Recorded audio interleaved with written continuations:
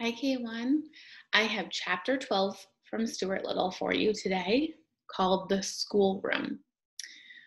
While Dr. Carey was making repairs on the car, Stuart went shopping. He decided that since he was about to take a long motor trip, he should have the proper clothes. He went to a doll's shop where they had things which were the right size for him and outfitted himself completely with new luggage, suits, shirts, and accessories. He charged everything and was well pleased with his purchases. That night, he slept at the doctor's apartment. The next morning, Stuart started early to avoid traffic. He thought it would be a good idea to get out on the road before there were too many cars and trucks. He drove through Central Park to 110th Street, then over to the West Side Highway, then north to the Sawmill River Parkway. The car ran beautifully, and although people were inclined to stare at him, Stuart didn't mind. He was very careful not to press the button which had caused so much trouble the day before. He made up his mind that he would never use that button again. Just as the sun was coming up, Stuart saw a man seated in just as the sun was coming in, Stuart saw a man seated in thought by the side of the road. Stuart steered his car alongside, stopped, and put his head out. "You're worried about something, aren't you?" asked Stuart. "Yes, I am," said the man, who was tall and mild. "Can I help you in any way?" asked Stuart in a friendly voice. The man shook his head. "It's an impossible situation, I guess," he replied. You see, I'm the superintendent of schools in this town." "That's not an impossible situation," said Stuart. "It's bad, but it's not impossible." "Well," continued the man, "I've always got problems that I can't solve. Today, for instance, one of my teachers is sick.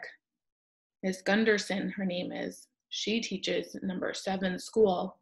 I've got to find a substitute for her, a teacher who will take her place." "What's the matter with her?" asked Stuart. "I don't know exactly. The doctor says she may have rhinestones," replied the superintendent. "Can't you find another teacher?" asked Stuart. "No, that's the trouble. There's nobody in this town who knows anything. No spare teachers, no anything. School is supposed to begin in an hour." "I will be glad to take Miss Gunderson's place for a day, if you would like," suggested Stuart agreeably. The superintendent of schools looked up. "Really?" "Certainly," said Stuart. "Glad to." He opened the door of the little car and stepped out. Walking around to the rear, he opened the baggage compartment and took out his suitcase. If I'm to conduct a class in a schoolroom, I'd better take off these monitoring togs and get into something more suitable," he said. Stuart climbed the bank, went into the bushes, and was back in a few minutes wearing a pepper and salt jacket, old striped trousers, a Windsor tie, and spectacles. That's a fancy word for glasses. He folded his other clothes and packed them away in his suitcase. "Do you think you can maintain discipline?" asked the superintendent. "Of course I can," replied Stuart. "I'll make the work interesting and the discipline will take care of itself. Don't worry about me." The man thanked him and they shook hands. At 9:15, the scholars had gathered in school number 7. When they missed Miss Gunderson and word got round that there would be a substitute, they were delighted. "A substitute!" somebody whispered to somebody else. "A substitute, a substitute!" The news traveled fast, and soon everyone in the schoolroom knew that they were going to have a rest from Miss Gunderson for at least a day, and they were going to have the wonderful experience of being taught by a strange teacher whom nobody had ever seen before. Stuart arrived at 9. He parked his car briskly at the front door of the school, stalked boldly into the room, found a yardstick leaning against Miss Gunderson's desk, and climbed hand over hand to the top. Then he found an inkwell, a pointer, some pens and pencils, a bottle of ink, some chalk, a bell, 2 hairpins, and 3 or 4 books in a pile.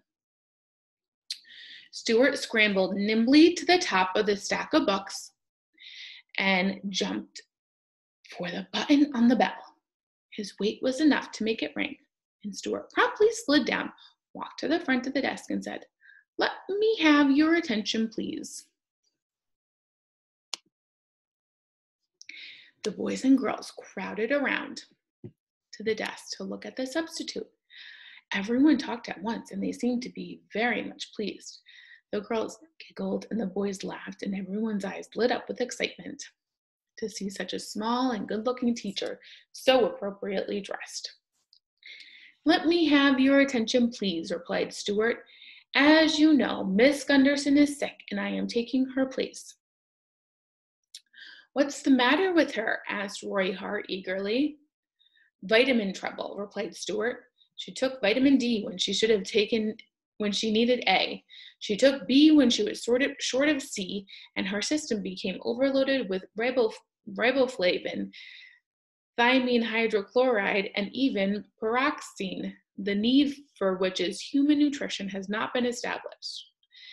Let it be a lesson for all of us." He glared fiercely at the children, and they made no more inquiries about Miss Gunderson.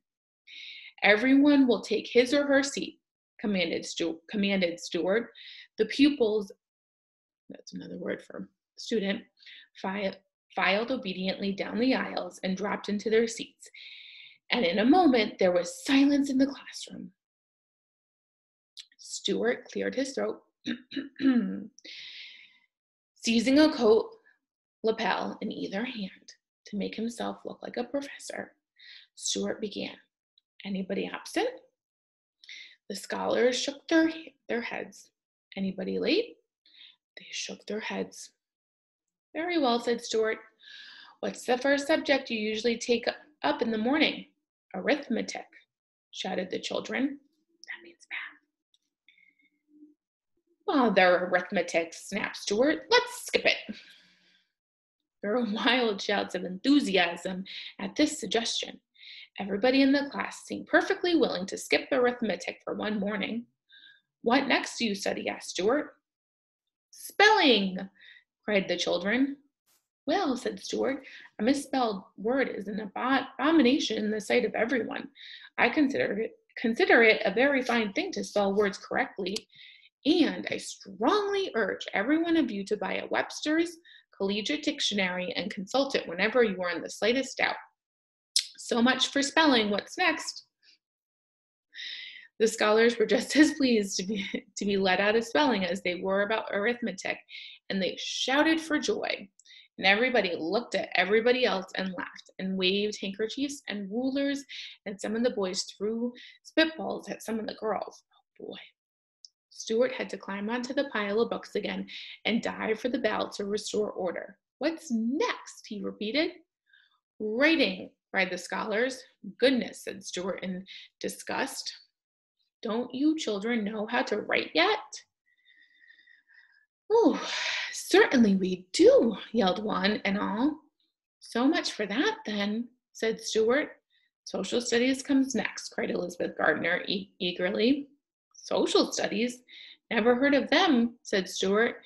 "Instead of taking up any special subject this morning, why wouldn't it be a good idea if we just talked about something?"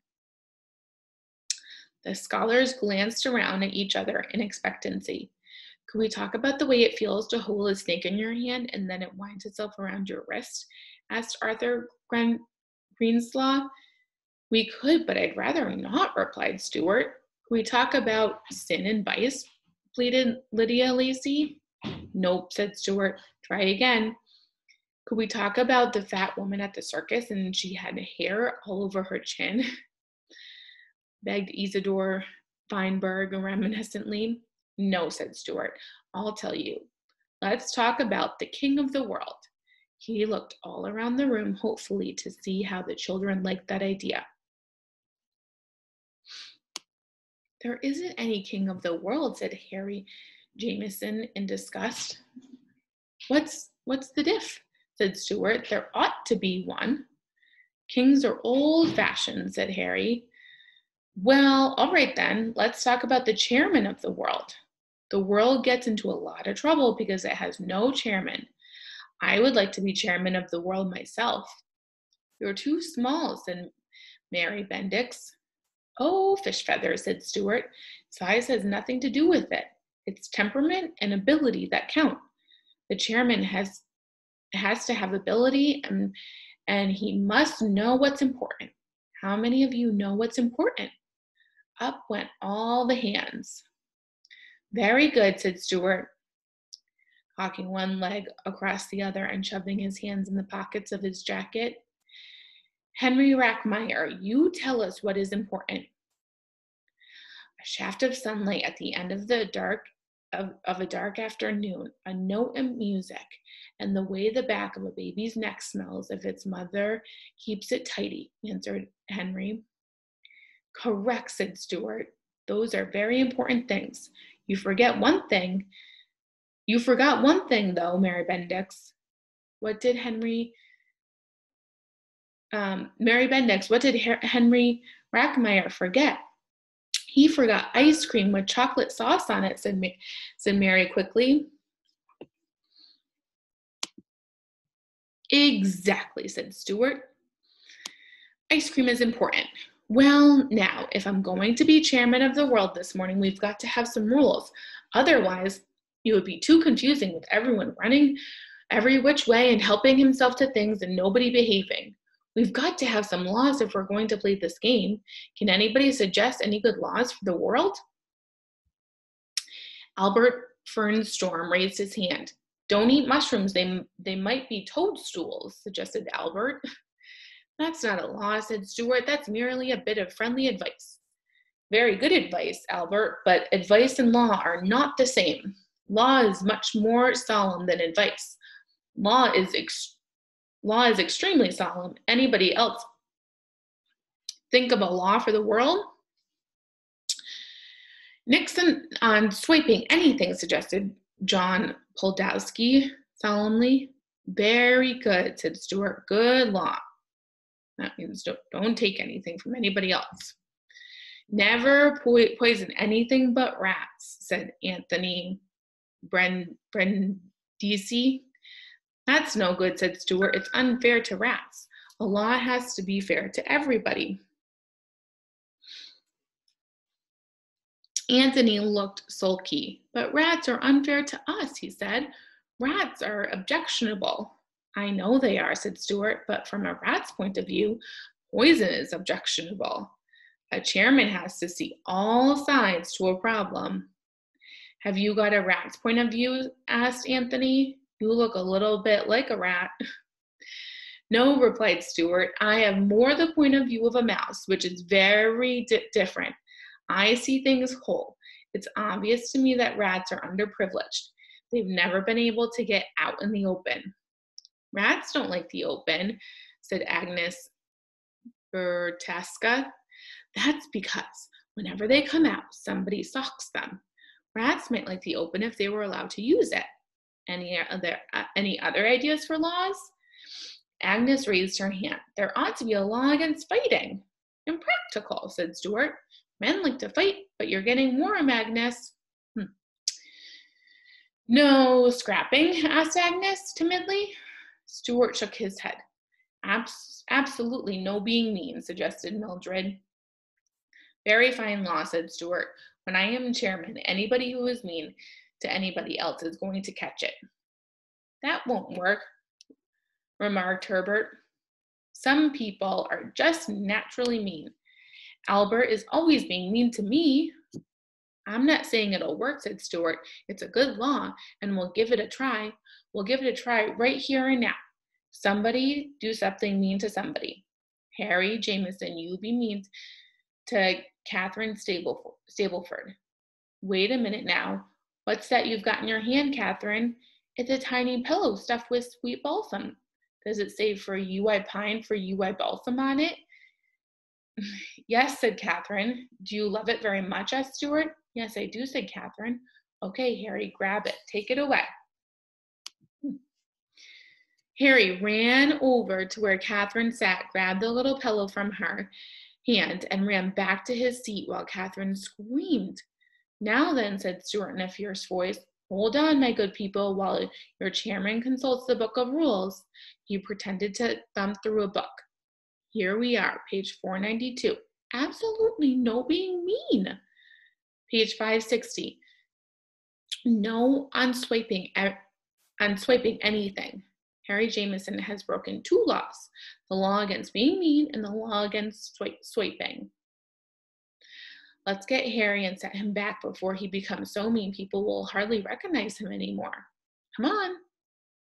Stuart ran for the yardstick and slid down like a fireman coming down a pole in the firehouse. He ran toward Harry, and the other children jumped up from their seats and raced up and down the aisles and crowded around Harry, while Stuart demanded that he give up the little pillow. Harry looked frightened, although he knew it was just a test. He gave Catherine the pillow. There, it worked pretty well, said Stuart. No being mean is a perfectly good law. He wiped his face with the handkerchief, for he was quite warm from being the chairman of the world. It had taken more running and leaping and sliding than he had imagined. Catherine was very much pleased to have her pillow back. Let's see that little pillow a minute, said Stuart, whose curiosity was beginning to get the better of him. Catherine showed it to him. It was about as long as Stuart was high, and Stuart suddenly thought what a fine, sweet-smelling bed it would make for him. He began to want the pillow himself. That's a very pretty thing, said Stuart, trying to hide his eagerness. You don't want to sell it, do you? Oh, no, said Catherine. It was a present to me. I suppose it was given to you by a boy you met at Lake Hopkanog last summer, and it reminds you of him, murmured Stuart dreamily. Yes, it was, said Catherine, blushing. Ah, said Stuart, summers are wonderful, aren't they, Catherine? Yes, and last summer was the most wonderful summer I've ever had in all my life. I can imagine, replied Stuart. You're sure you wouldn't want to sell that little pillow? Catherine shook her head. Don't know as I blame you, replied Stuart quietly. Summertime is important. It's like a shaft of sunlight. Or a note in music, said Elizabeth. Or the way the back of a baby's neck smells if its mother keeps it tidy, said Marilyn Roberts. Stuart sighed. Never forget your summer times, my dears, he said. Well, I've got to be getting along. It's been a pleasure to know you all. Class is dismissed.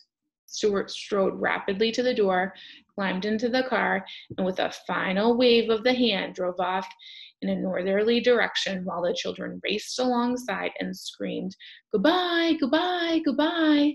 They all wished they could have a substitute every day, said Miss Gunderson. All right. Next time we'll read chapter 13, Ames Crossing. Bye, K1.